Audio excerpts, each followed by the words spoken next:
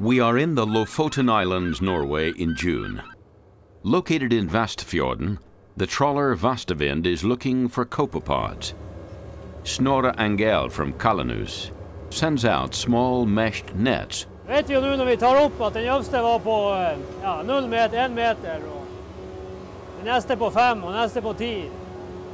Copepods are small crustaceans 3 to 6 millimeters long and represent the largest marine renewable resource in Norway.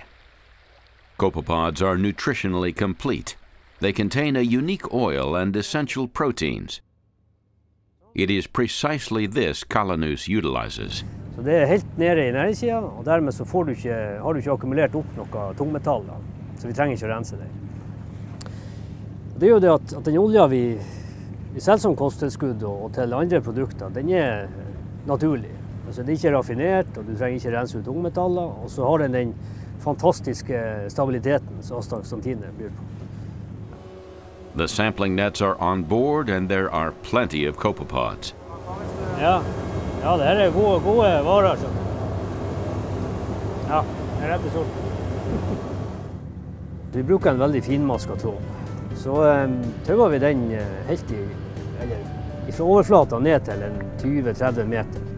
Båter skyter seg litt opp og ned, og vi kan finne på forskjellige dyp. Men sjelden noe dypere enn 30 meter. At the present time, the copepods are harvested with a research permit. But Calanus believes that this type of fishing is going to be an important industry for coastal fishermen in the future. Sesongen er jo på kanskje et par-tre måneder hvis man strekker det litt. Og det er jo ikke i utgangspunktet grunnlag for å lage egne båter eller å starte et eget selskap som skal bare holde på det her. Så vi har tenkt hele tiden, det er jo at dette er det kan være en fot til å stå på for fiskere. Vi skal ikke drive fangst, vi skal stå på kaia og kjøpe, og så skal vi lage produkt, det kan vi. Så kan fiskerne fiske, det kan de. Ja, det du ser her, hun er jo altså knallrød, så det er moden og båter med godt med olje.